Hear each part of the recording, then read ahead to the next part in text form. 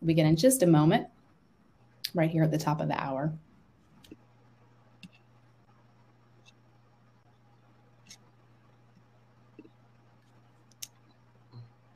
All right, great. Well, we're going to go ahead and get started then. So thank you so much for joining today. We're excited to have everybody here and joining us for a session on how to help your leaders navigate change effectively. I'm sure that as a topic, first of all, if you're here, that's probably something you're interested in, but I know it's something many of us are navigating, on the daily. And so we're excited to be able to share some insights with you today on how to do that. So what we're going to be focused on today is exploring how change affects your employees, discussing your role as a change leader and as a change coach, and sharing a framework for navigating and leading through change. So that's the session today. I'm Caitlin Corda. I'm the head of marketing, brand, and business development here at Blue Beyond Consulting. And before we get started, we do have a couple of housekeeping rules I wanted to just mention to folks. Do use the chat feature for any technical issues. If you're having trouble seeing the slides or you can't hear the audio, anything like that, do let us know and we'll try to fix that as quickly as we can. There's also a Q&A feature to ask questions during the webinar. I'll be monitoring that and responding to questions and things within the chat and bringing things up live during the session if needed. And then the webinar recording will be made available on our website and afterwards if you'd like to listen to the materials at a later date. So just so you know that is happening as well. Great. And with that, let's see. I think the next thing is let's go ahead and introduce Blue Beyond. For folks that don't know, Blue Beyond is a boutique management consulting firm, and our mission is to build effective organizations where both the business and the people thrive. We've been in business since 2006 and very happy and thriving about that. And really what we want to do today is just get right into the topic. So I'm going to go ahead and introduce our hosts and our speakers for today. First, we have Liana Escobedo Randazzo, who is one of our consulting leads here. She's been here for 8 years, one of our senior leaders and consultants in the area of organizational effectiveness, talent, and change. And then also my friend and colleague, Gerald Goodrich, who has been in the field for seven plus years, Gerald, probably more than that by now, in talent and change and organizational effectiveness as well. So we're very happy to have you both today, speaking on a topic that I know is very near and dear to your hearts and something you're actively engaged with clients on a daily basis about. So we're really excited to hear from you both on kind of just how you think about this subject and some of the things that you've personally seen out in the field and what's working. So with that, I'm going to hand it over to you two, and we're excited for the content today. Thanks, folks. Thanks, Caitlin. Gerald and I are excited to speak with you all today and share some of that experience. Like Caitlin mentioned, we'll be exploring a bit about how change affects your employees, discuss your role as a change leader and a coach through those changes, and share a bit of a framework or even a couple frameworks for navigating and leading through change that we've found to really just resonate out in the field with folks. And I'm not telling you anything you don't already know, that change is the only thing that isn't changing. Everywhere we look, you don't have to look far. If you see these headlines, COVID-19 drastically changed the way that we work and think about work and live our lives and the way our kids go to school, and just really changed a lot of things in a lot of ways for us. Kind of return to office, return to work. A lot of companies are working through, what does that look like now? What does that look like? It's different than it looked 6 months ago. It'll be different again in a year or so as we all kind of discover kind of our new way of working together. Digital transformation is affecting a lot of our clients, making really big changes to just foundationally how they operate, how they work. The presence of AI, a lot of companies trying to figure out, like, what is that? What do I do with that? How can it help us? What do we need to be thinking about? How do we get ahead of that? What is there even to just know about it? Something that's kind of rapidly shifting and changing quickly every day. Not to mention all the changes we're going through in our own lives, right? About moving to a new city, looking for a new dentist, having an aging parent, kids going to a new school. There's just all these layers of change that we all experience all the time. We're curious to see in the chat if any of you want to share, what are some of the specific changes that are top of mind for you? Maybe what brought you to this webinar today? What are some of those changes that you're seeing out in your workplace that your teams are navigating through right now? We know there's a lot, and we know that there's a lot that we can do, and it can help ourselves and our teams a lot just to build that resilience and that understanding of, given this sea of change that isn't going anywhere, how do we build that resilience? How do we build some of that foundational understanding to help us navigate through this kind of constant environment and change in a way that is really kind of can help us feel successful and satisfied and thrive.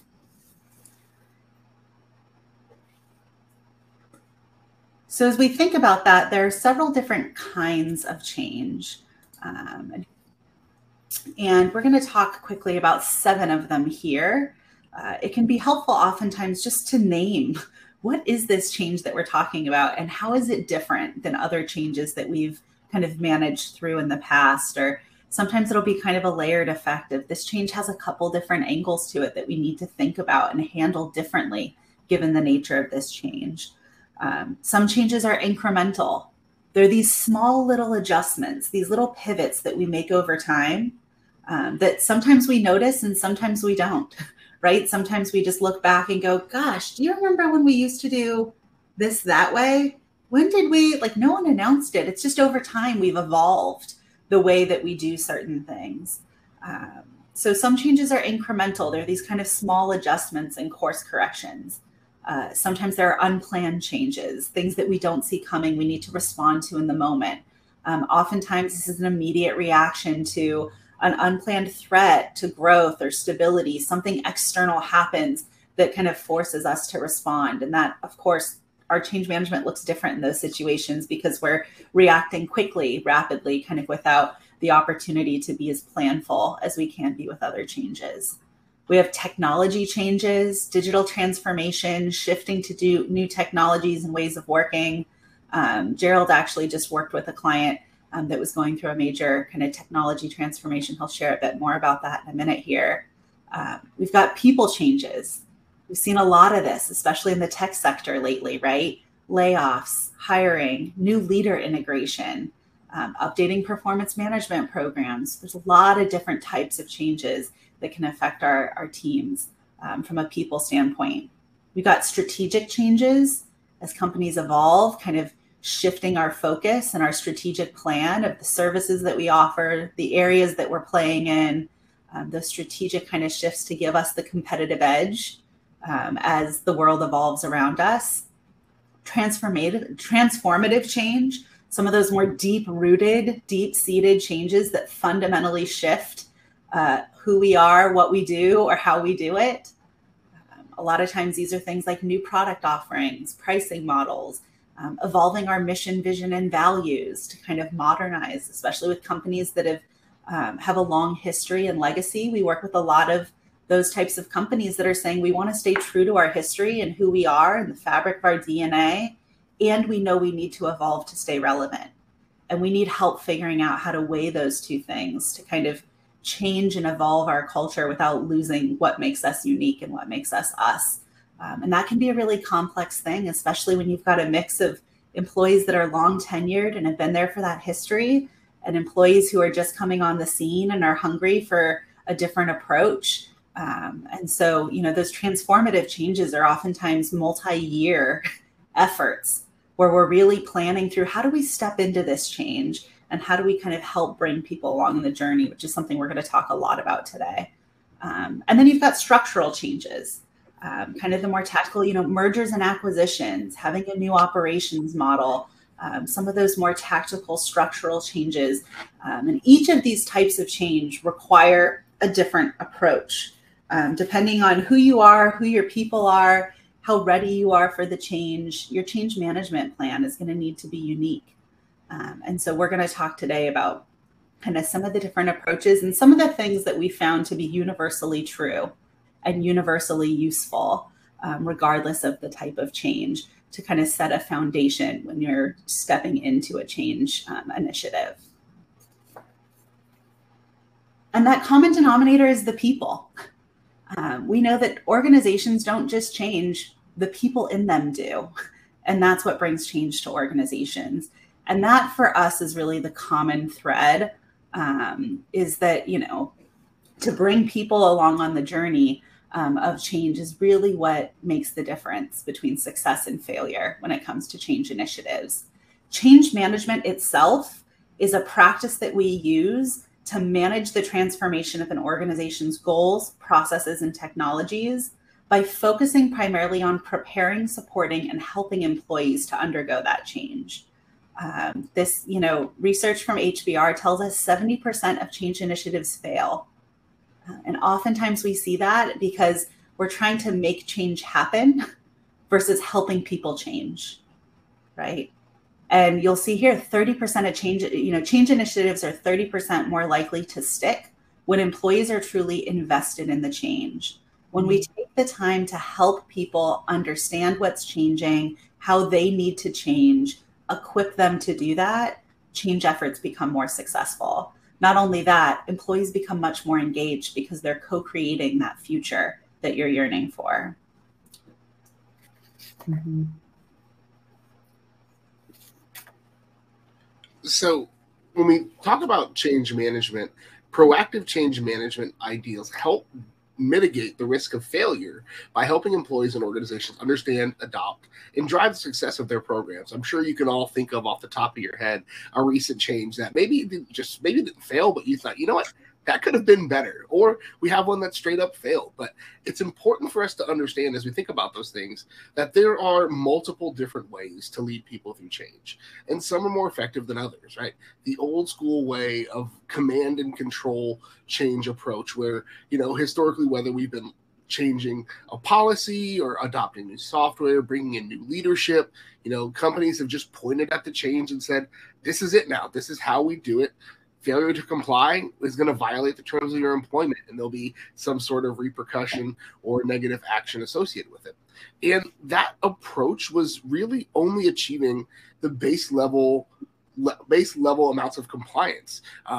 With new ways of working, and typically it required really diligent monitoring to enforce compliance. Compliance-based leadership only goes as far as the leader is paying attention. Once the leader turns their back, we're all shifting back to our old ways of working and existing. The change itself didn't really take hold without significant expense, whether it's oversight, whether it's time, whether it's management investment in the long term. And really, ultimately, it's borne itself out as the least effective approach.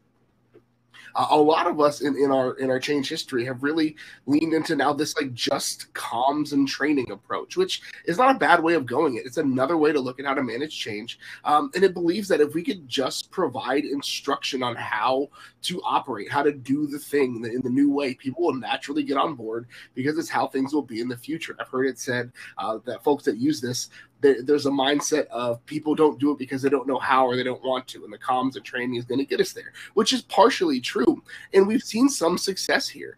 But the problem with this approach and why we think there are more effective ways to do it is that it provides a limited perspective on what it takes for the change to really take root and get into the water, as we like to say here at Blue Beyond. People may figure out how to go along with the change, but it becomes kind of a back burner type of thing, something they'll get to when they remember or they have the bandwidth, or it becomes convenient for them to do so. And so really, a better way of approaching change is what we call the align, or what's called the align and engage approach. Now, this approach to change really understands what we've already stated, that organizations don't change, processes don't change. It's just words on paper. The people do. The people are the ones that are experiencing the change. And people change organizations. People are what our organizations are made of. If those people go away, we're not going to have anything to do. And so a change management approach that is centered on people and how they're going to understand, engage with, and ultimately operate in the future provides a better on-ramp for achieving the future that we want to have, our desired future state. This approach to change really lives up to the commitment that people are the business's most valuable asset and the only really appreciable asset we have. Computers are going to go out of obsolete. We're going to have to maintain and upkeep buildings, but we can build and develop our people and drive and create a better organization through our change management approach. And so their understanding, the people's understanding and an application of the change to their work and their behaviors is really what makes the change stick. Right? In practice, this means building a responsive change program that focuses on the employees and their behaviors and that are scaled appropriately to change to the change that you're implementing. Right? Not every change is the same size and has the same scope. All changes are not created the same. And so not all of them are going to be received with open arms based upon various different things. Not everybody is prepared for the change right now. We've seen organizations that have change fatigue or frequent things like that. There are 1,001 different reasons why change might not be adopted as effectively. And so taking this align and engage approach allows you to get closer to the people, provide more support, really get aligned with them, and guide them to understand how the change applies to them and how they're going to play a part, so they can really in turn unlock the most potential for the organization and the future we have together. So let's just start a little bit by getting a greater understanding of how people experience change. Right. One distinction that we've worked with and talked about when we talk about change versus transition and how we kind of untangle that people change, organizations don't. When we think of change, right, it's an event.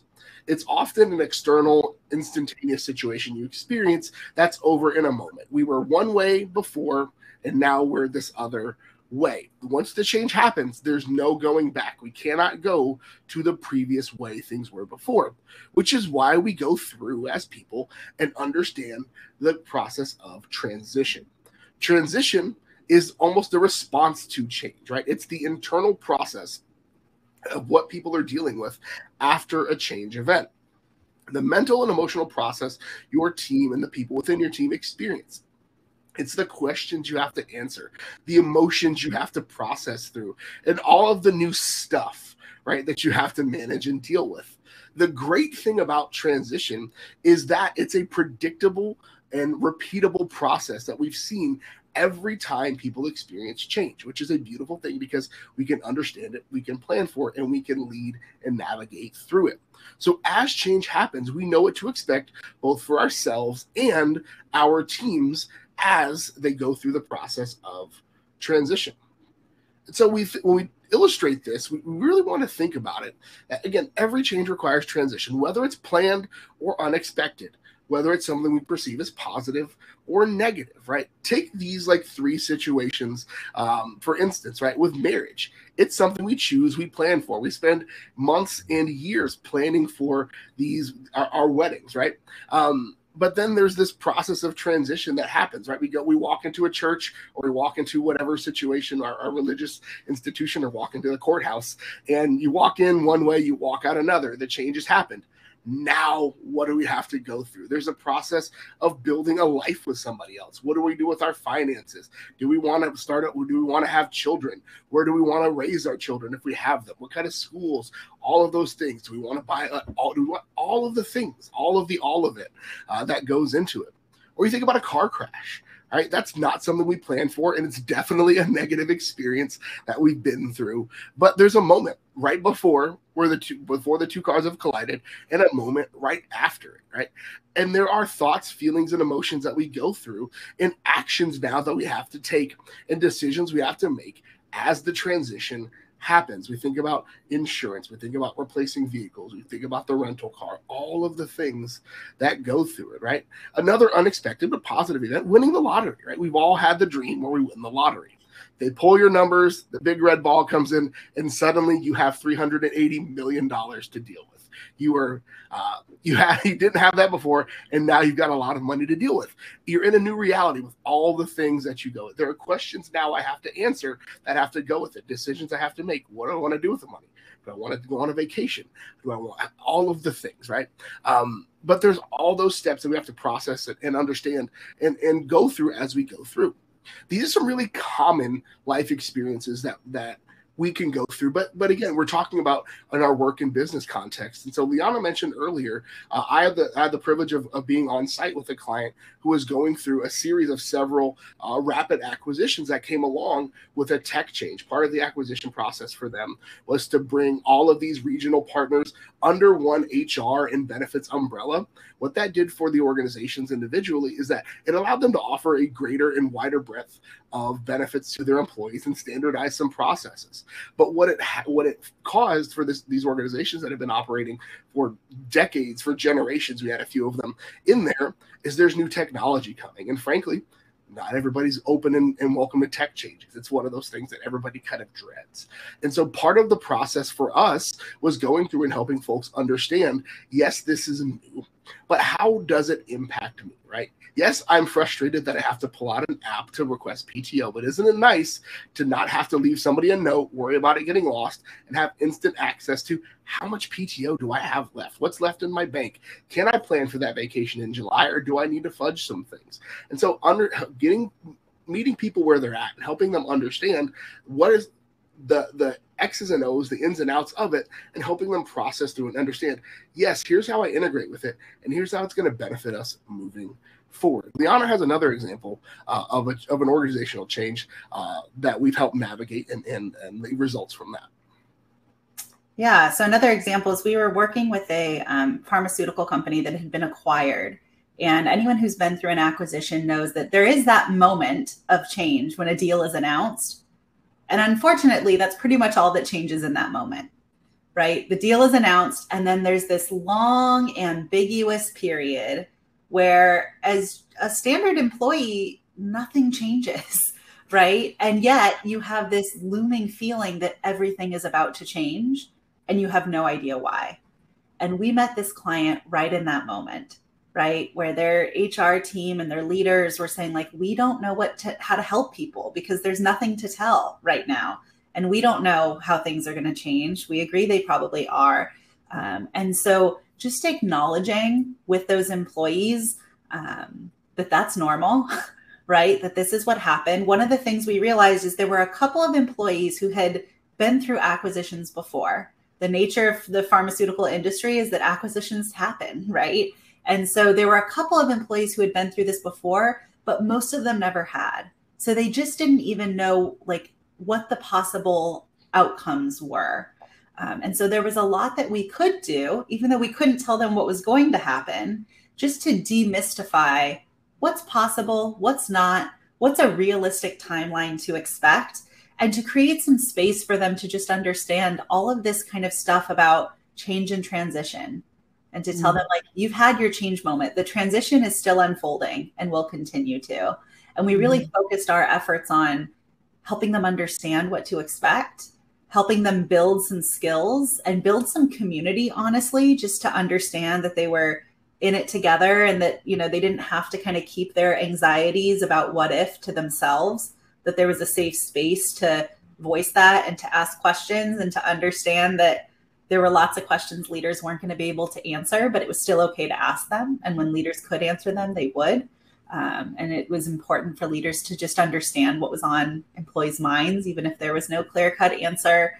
I remember how significant it was when we introduced this concept to those employees, just to kind of understand, okay, what are the rules of this game and what is reasonable to expect? Why am I feeling this way? And Gerald's actually going to take us through kind of where we went from here and the kind of concepts that we introduced them to that just helped create a shared language and reduce some of that anxiety by at least helping people get the lay of the land about, like, what do we know about change in general? If we don't know what's going to happen to us right now, what do we know that's universally true that can help us kind of know what to expect and how to navigate through this situation? So like Liana mentioned, and like we've said a few times, there is a 3-stage or 3-phase process of transition. And regardless of the change event, the size, the scale, the scope, the emotions around it, positive, negative, expected, unexpected, it is a predictable and repeatable process that people go through every time they experience transition. And the 3 stages are endings, the actual transition, and then the new beginning stage. And so with the change, when the change happens, first comes an ending. And with that ending comes a sense of loss. The old way of operating and existing is going away, and we're going to be in the new way moving forward. Regardless of the positive or negative of the change, the ending and the loss and the grief that's associated with it still exists. I think about my wife and I. We have 3 beautiful children. But when our first child was born, we were very happy, but there's a sense of everything's different now, right? We can't just pick up and go on vacation. We can't just do all of the other things we did before. It was a planned change. It was an exciting change, but there was still all of the things that we had to figure out. And the beauty of understanding this is that there will be times where we realize, oh, there's another thing that maybe is changing or different. We feel like we've gone through the transition, and then we learn something new, and we end up back dealing with the endings and the loss. So people identify more with what they're losing and how to manage those losses. We think about what's over and what's being left behind. And we also get to identify what can we keep, relationships, processes, whatever. And then we go into the actual transition state and deal with that sense of confusion about what happens next. We've often called this the messy middle of the change. It's an in-between time. The old is gone. The new isn't fully functional. We're learning new processes. We're creating new processes. We're figuring out our role and how we fit into it. But everything's still in flux. We have well-meaning concerns and how it's going to impact us, our teammates, and our work overall. Again, it's really where things are fluid and kind of messy. We have one foot in the past and one foot in the future. We're in that ambiguous in-between phase. The old ways are fading away, but the new isn't fully yet crystallized and operating yet. And then as we start to get answers, to our questions, our concerns are addressed. We start to feel like we have our feet underneath us more. We move into the new beginning stage. We start to accept the new reality in which we're living and begin to have hope for the future. The new understandings, the new values, and the norms are we're starting to fully realize them. Most of our energy at this point now is facing the future rather than the past. We're focused on opportunities in our new reality. We seek to, in this stage, establish ourselves in our new roles or how our roles are being changed with an understanding of our purpose, the part we play in it, and how we can contribute and participate most effectively. And so in each of these stages, there are different things that your team needs to help feel good and process and navigate through. And so in the ending stage, we have to start by thinking about equipping our team with a mindset shift. We start by labeling the situation, the feeling. We acknowledge and learn that we can start to release and reframe it. I colloquially call it, we name it and claim it, right? What is it? All right, it's there. Let's move on. And so as leaders, we engage our team members in open dialogue. We check in regularly. Hey, how's it going? Our one-on-ones are very intentional. Sometimes they're heavy and awkward or whatever that might be. But we really dial in and get in. We roll up our sleeves and we start to help people process through those things. In the transition stage, that messy middle, we're dealing with the uncertainty of it. We're still kind of fluid. And so we start to focus on the behavior shifts, right? What are the specific actions and ways we can adapt and stay productive amidst the ongoing ambiguity? We identify, here's what's changing, here's what's staying the same. How can we start to build and prepare for the future that's coming and establish ourselves with a firm foundation? Once we've done that, once we've gotten through and that transition stage continues to process, we now go on to the routine shift. All right, now we start to figure out our routine. And this is one of the reasons why change and transition is tough for people. People are creatures of habit. Most of us end up on Friday nights at the same restaurant ordering the same entree and the same drink because we know we're going to get it and we like it. And that's why the routine shift in the new beginnings is so important, because people are creatures of comfort. So we help them adopt and adapt to the new operating models, the new systems, the new processes, the new routines, and we start to feel that level of comfort again, which again is why change is tricky for people, because we don't want to lose our sense of safety and security that come with routines. Yeah, and I'll say too, I think, the fact that this is a repeatable pattern, a familiar pattern, can bring a lot of comfort. That, even though our habits are changing, we've seen this movie before. That's why we use real life examples like marriage and the lottery and car crashes, because it's helpful to call people's attention to the fact that they have change skills. They have change experience, right? They have a lifetime of it to draw on. And a lot of times change management just starts with helping build people's confidence that they have what it takes to make it through a change, right? To make it through a difficult time, and to call that attention. And I think we can do that for ourselves individually. We can do that as an organization as well, to call attention to past victories, past, things that we've changed successfully. What have we learned that's helping us do this change better, right? What have we seen that works, and why are we doing this way? What's the intentionality behind it? So much of change management is confidence building and competence building, right? And we can use that kind of past experience and just reminding people that this isn't the first time, it's not the last time, it's not the only time. But we've got transferable skills individually, and we've got transferable skills collectively as an organization to do change. And we have to stay relevant, right? We have to, because the world around us is changing. My mom used to say, you can't stand still on a moving train. Like, the world is moving. And so we have to learn to keep moving with it. Yeah. Liana, I just want to say one comment on that, because I think it's so important. And I feel like so oftentimes change within an organization, particularly like when you introduce, oh, there's a change management, or we have a big transformation, it feels very heavy to people.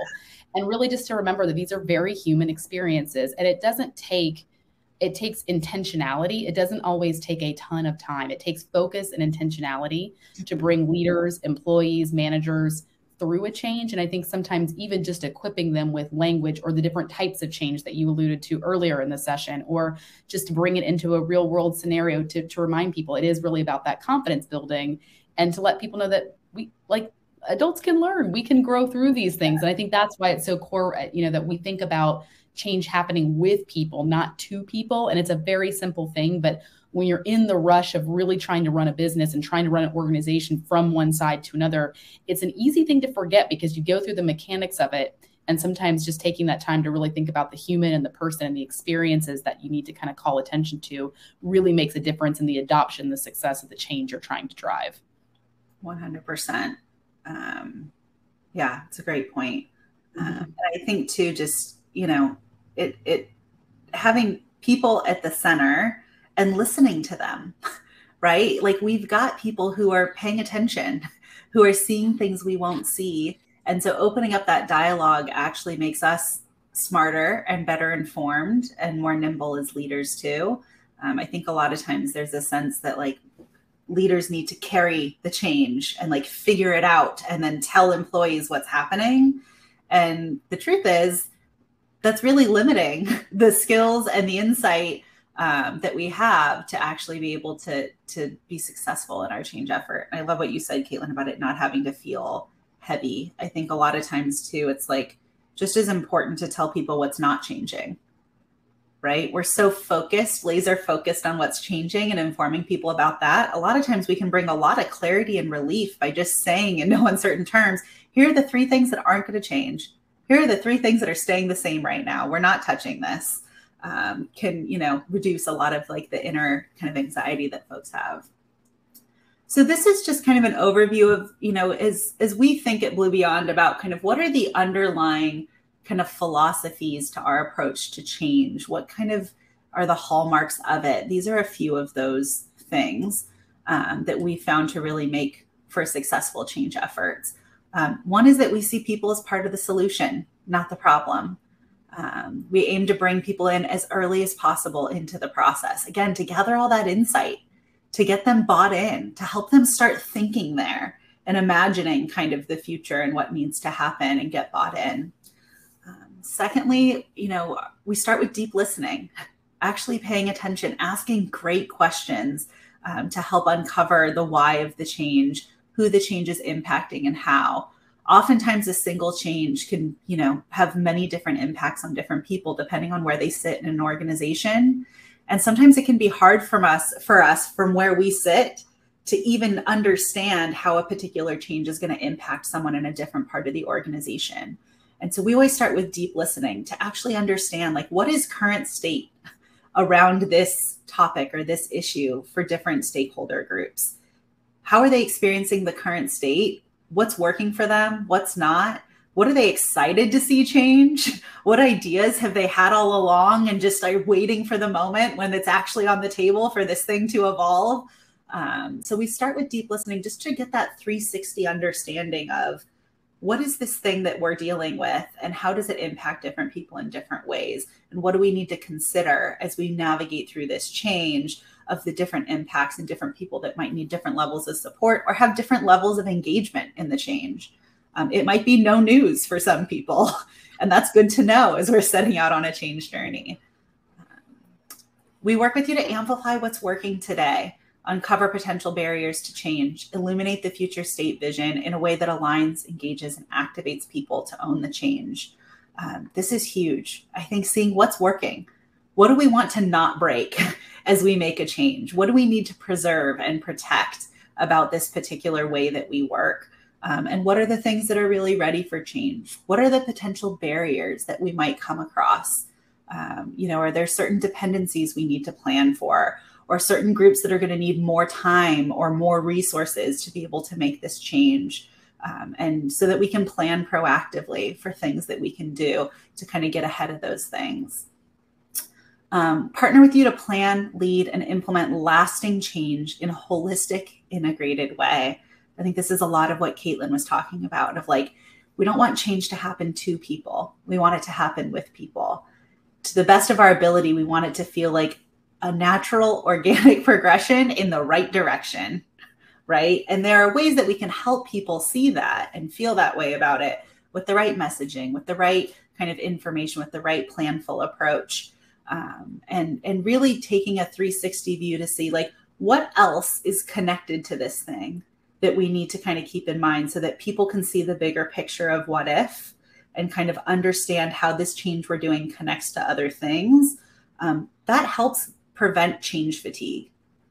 When we can think about, oh, I need to change us to a new ERP next year. And the year after that, we're going to be changing this other piece.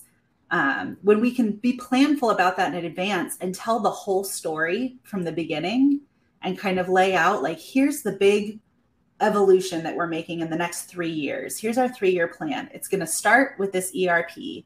And we can lay that out to people. It feels more like one change versus 3 or 5 or 6 different changes. So just thinking holistically about what's the bigger thing we're trying to achieve here and what are the different changes that are going to get us there, and how can we help people see those connections and tell that story in a way that feels like one holistic evolution versus death by 1,000 paper cuts, because every time I look, they're changing something on me.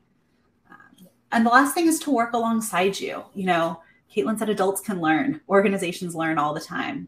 At Blue Beyond, we say we learn for a living. It's our full-time gig to learn and adapt.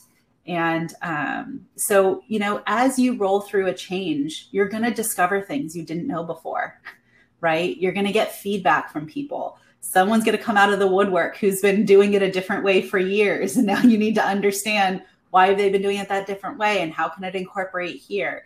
And so it's important to have a plan, but it's also important as we engage employees and engage in a change to be constantly looking for those inputs and adapting to make sure that, we're going about it in the best way possible, given all the information we have available as we move through, and that we're constantly kind of learning from the experience of change to make ourselves better. Caitlin, Gerald, anything you would add there? No, I think that's great. All right. Yeah. So change support can look a lot of different ways. What we want to do now is just give you a little preview of one of the tools in our toolkit that we use sometimes to help equip leaders and organizations to navigate change, which is specifically a navigating change workshop that has, some of that core information that can help build that competence and that confidence and that shared language among employees and leaders in your organization when you're going through change. This is one of those tools that, as we're coming up with like kind of a bigger change strategy, this is one of those tools we have in our toolkit that oftentimes ends up being a helpful kind of piece of the puzzle. And so what this can look like, and again, oftentimes gets adapted based on the needs of the organization, but generally kind of as it stands is a 2-session workshop. The first session is where we start with everyone. So it can be just for leaders or it can be for all employees, which really focuses on some of the core concepts we introduced you to today, just understanding change and transition. what are the rules of this game? What are the predictable patterns and things that are helpful to just understand that are universal truths about how humans experience change and transition? We use this opportunity to build that shared language, to introduce some of those core concepts, and to enhance self-awareness by giving people a chance to actually pause and reflect on, how am I experiencing this change? Where am I experiencing sense of loss, transition, new beginnings? And to explore strategies of resilience, to get some practical tips of what are things that I can specifically do to help me be more successful as I navigate through this change. And so that first session is all about the self. Just where am I? Where am I? What is reasonable to expect? Help me get upskilled and just get some foundational knowledge about change that can help me manage myself more effectively. As you can see, that's helpful for everyone. It's also the best place to start for leaders. Leaders often don't get the luxury of going through a change and then leading people through change. Leaders oftentimes have to lead themselves through change as they are leading others through change. And so building on the foundation of that first session, starting with putting our oxygen mask on first, right? Understanding about change, understanding about myself, taking a minute to assess where I am in this whole process. Then we turn our attention to, what do you need to do to lead others through change as you're leading yourself? How do you listen and connect with empathy? How do you communicate with clarity and focus? How do you enable motivation and ability? What do you do in those what if situations? What if someone asks you a question you don't know the answer to? What if someone asks you a question you're not allowed to share the answer to? What if someone asks about something that you haven't thought of yet? We actually get into some of those really tactical what ifs that leaders find themselves in that can be such challenging situations, and share some of that situational guidance in that second session to really equip leaders with some of those foundational skills that they need. Yeah, Gerald, you want to kind of share a bit about this? This is one of those core kind of experiences and activities of how we bring that change model to life and help folks apply it to their current situation. Yeah, absolutely. So, yeah, as we mentioned earlier, we have their change and transition is a 3-stage process. And so in this workshop, and again, we've applied this as a standalone, we've applied this as kind of integrated into a larger change plan. But one of the things that we do in this workshop is do this interactive activity that we call our transition wall. And so we've done this both virtually and in person. There are various different ways to do it. But essentially what the group does is they take a moment and they pause. Right. One of the things that gets in the way of change and transition is that oftentimes we don't take a moment to pause and think, where am I at? What am I going through? And how do I get through it? So that's what this activity is about. It's about taking a moment, pause. How does it feel during the ending? What am I losing? What does that feel like for me? What do I identify? What do I look like in those stages? And then we do that again for the transitions. And then we do that again for the new beginnings. And it allows people to identify, where am I at? What am I going through? And what are some signs? If I'm having trouble figuring out where I'm at, where my team's at, where the people around me are at, what are some things that I can pick up on that maybe that will help us get a feel of where they're at? And this experience really helps people consider other perspectives, right? I go through the endings like this. Somebody else goes through it like that. So we can compare and contrast those things, build empathy, build kind of the arm-in-arm mentality of, this is how I'm processing it. This is how they may be processing it. How do we go forward together? We often hear things in this moment like, I thought I was the only one that was worried about that. I thought I was the only one that has to go do a moment in the big stall in the bathroom and just collect myself. I thought I was the only one that feels anxious when I wake up, right? I hadn't considered those things, or I haven't considered how this change could be good. I haven't considered those things. It's a massive, a big aha moment for folks in it. It also collects some really valuable insights for leaders on what's top of mind for people, right? What are they going through? We had an organization's change leadership team in one of these sessions, and they were taking feverish notes during this session on, oh, I didn't know this was a concern people had. Oh, let me add this to our communication strategy. Oh, we do need a process around that because people are nervous. And so it serves multiple functions. It's a really great like Swiss Army knife activity built into this workshop that, again, is part of a larger change strategy that helps us move the ball down the field for folks. It helps people process through their emotions. It helps leaders gain valuable insight into where people are at, how they're processing, and really what we can do collaboratively and collectively to move forward together. That's great. Once we have that sense of where we are, then it's about, okay, what do we do? This is one of my favorite kind of pieces that we introduce to folks, because it's not a big, heavy action plan. They are small behavioral pivots that people can make in the moment to shift the dialogue to a more positive and productive place, which I find oftentimes is the hardest part of change, is we're all going through it together. And we're caught, someone says something to us and we're caught on our feet and we're trying to figure out what to say. So this just gives some if-then guidance to folks. If, you find yourself complaining or you hear other people complaining, just notice that and redirect the conversation to solution talk. If folks are really catastrophizing, notice that and actively challenge those extreme views, right? If you hear people really criticizing, ask them to give equal airtime to acknowledging the good. We're not chastising people and saying, you can't talk about the negative. No, we need that. We need that feedback, right? We need people who are thinking critically about what could go wrong. Like, we need that engagement to help us be successful in the change.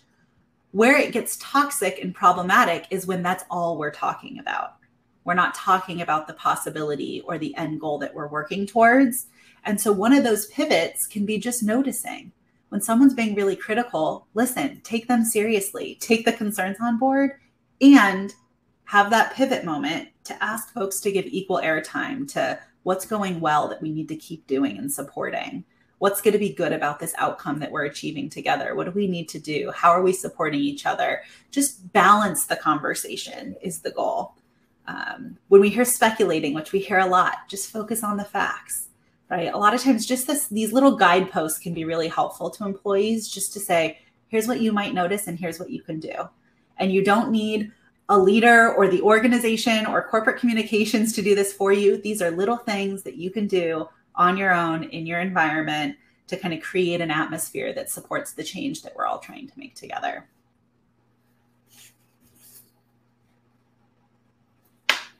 So those are two tools that are helpful for everyone. This is the model that we use to really take leaders through what does change leadership look like. And for this, we use a framework called head, heart, hands. So we start with the head work. It's about understanding how change affects people, right? Notice where people are and meet them there. Once we do that, we need empathy. We need to understand how to connect with others in a way that acknowledges their current experience, including someone could be feeling great, right? Someone on your team could be super amped about the change, really excited about it, while others on the team are feeling a real sense of loss because they've been doing it the old way for a long time.